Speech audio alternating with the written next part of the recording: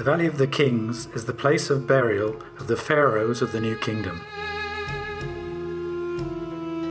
64 tombs have been found covering the 18th, 19th and 20th dynasties. These tombs are designated by KV, standing for King's Valley, and by a number indicating the chronology of their discovery.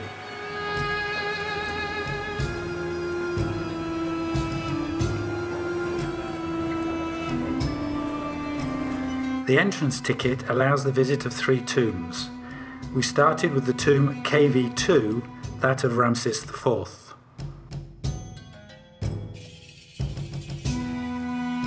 RAMSES IV, the 3rd king of the 20th dynasty, succeeded his father RAMSES III at the age of 35 or 40 years old. He reigned for a short time from 1153 to 1147 BC. His son succeeded him under the name of RAMSES V.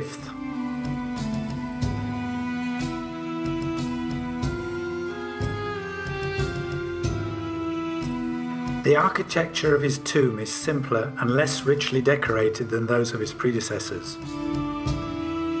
But the corridors are larger to allow the passage of the granite coffin, one of the largest in the necropolis. The first scene shows Re-Hoakti, the sun god, welcoming RAMSES IV. The graffiti on the tomb's walls testifies the passage of many visitors, especially Copts and Greeks. In the different chambers and corridors, hieroglyphics cover the walls. Sacred funeral scenes and texts are depicted, such as the Litany of Re, the Book of the Dead, the Book of Gates, the Book of Nut, the Book of the Night, and the Book of the Caverns, which replaces the Book of Amduat. Guides are not allowed to accompany tourists inside the tombs, hence it was difficult for us, as neophytes in Egyptian mythology, to identify these different items. A priori knowledge of the Egyptian civilization is an advantage to appreciate the visits.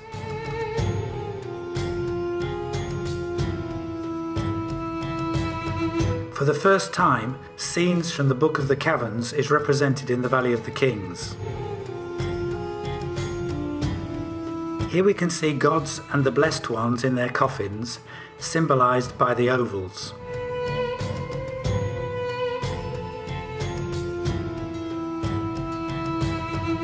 We are now in the antechamber.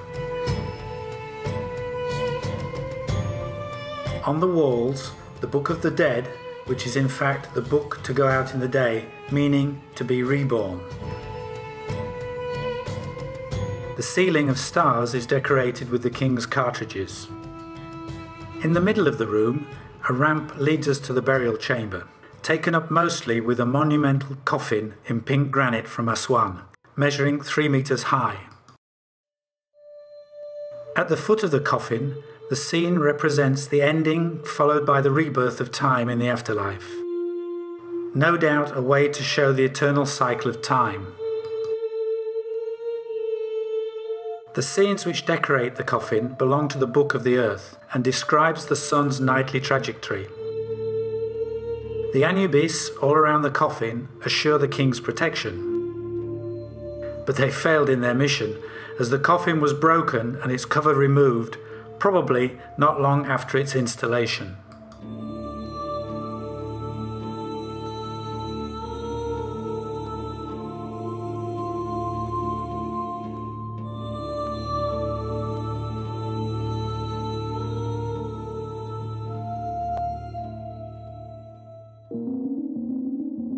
On the ceiling, there are 2 large figures of the goddess of the sky, Nut.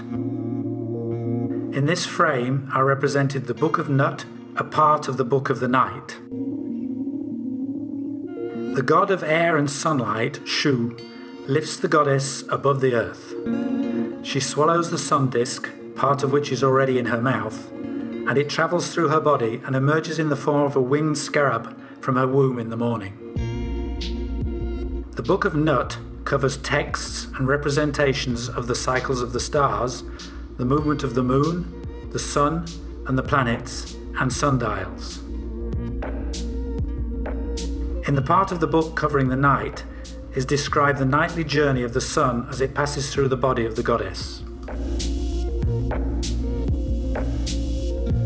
In the burial chamber, also called the Chamber of Gold, the dominant colour is yellow, despite the white background of the texts. Yellow evokes gold, which represents the eternal flesh of the gods.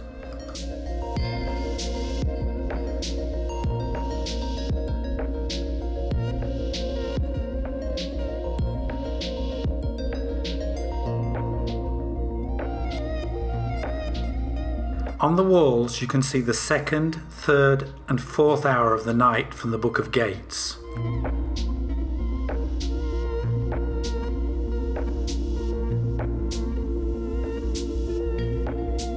At the second hour, Atum, the creator of the world, wakes up the latent forces symbolized by the bodies lying down, the tired ones, while the enemies of the light have their hands tied behind their backs.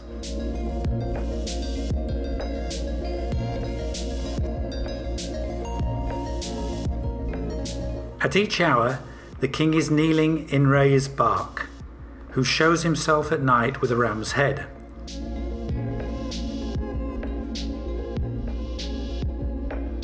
The pharaoh offers him a statue of the goddess Mat, guardian of world order and Egypt.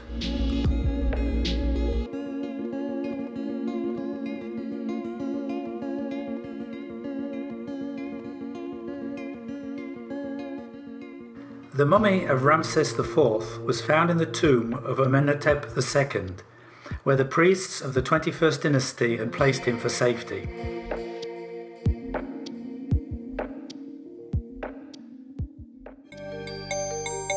Our next visit is to the tomb of Ramses III, the father of Ramses IV.